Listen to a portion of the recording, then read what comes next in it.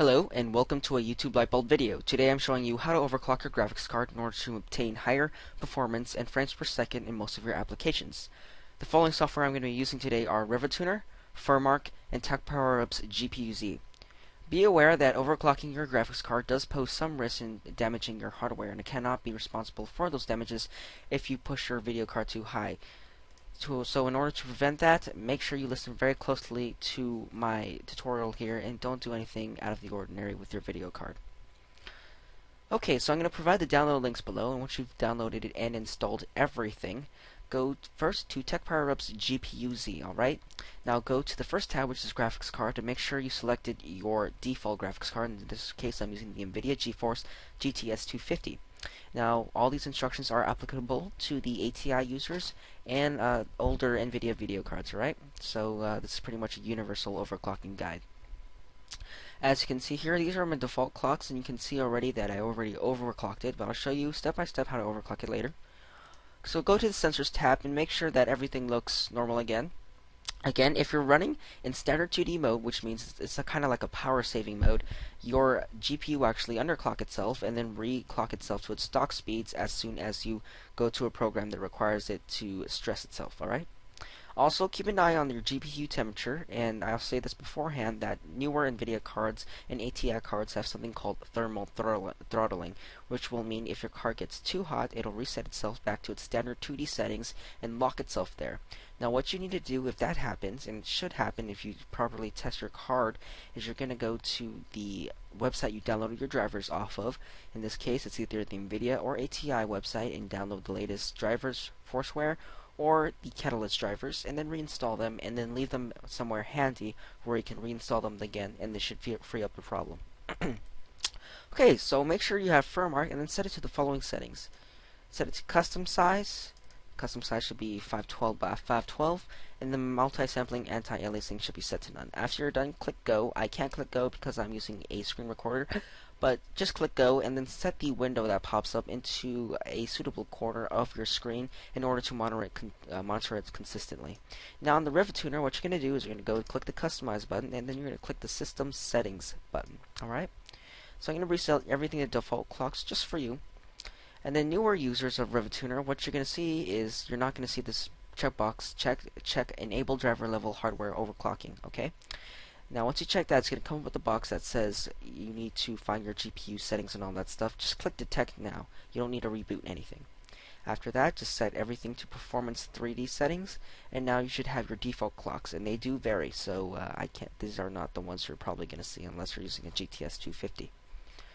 Okay, so first things first, you want to individually overclock one core clock or just normal clock at a time. So I'm going to first do the core clock, and my method of overclocking is increasing the megahertz for the core clock by 5 increments, right? So 1, 2, 3, 4, 5.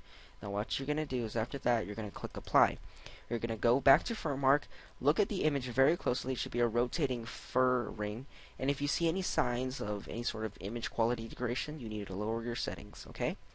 So if nothing happens for about 15 seconds, if no bad things happen on your image quality, it just remains the same, increase it by another 5 megahertz. 1, 2, 3, 4, 5.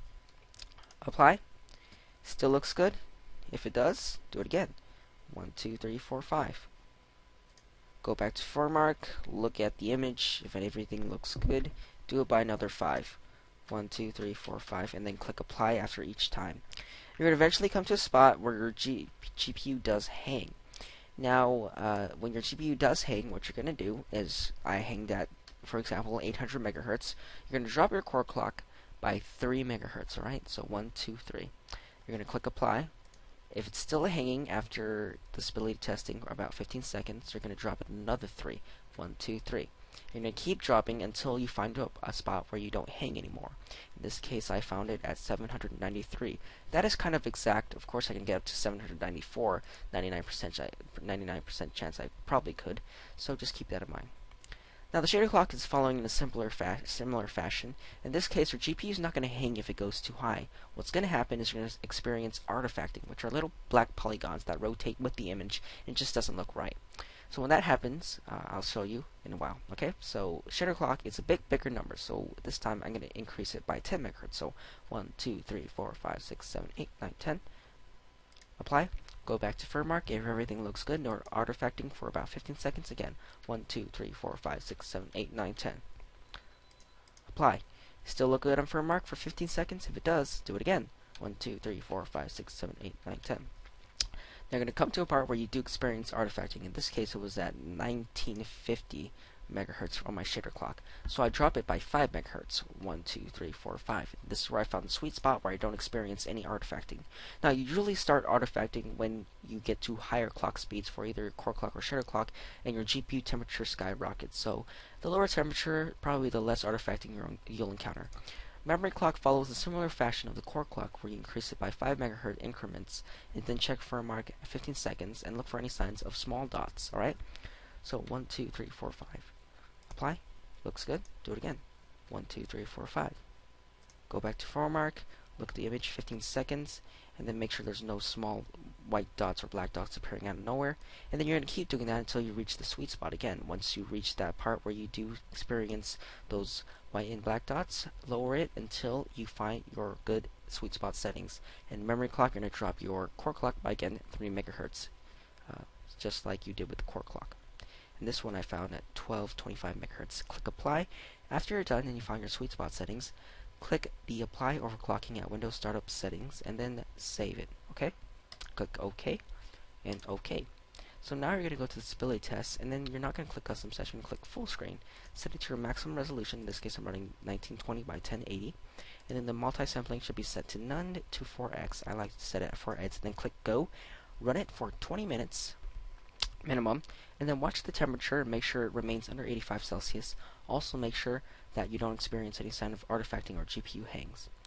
If you did this correctly, you should be able to see more performance in applications like 3D Mark 06 and all those other good stuff. So I hope you enjoyed this video and hope you learned a little bit about overclocking graphics card, and hope it did work for you. Thanks for watching.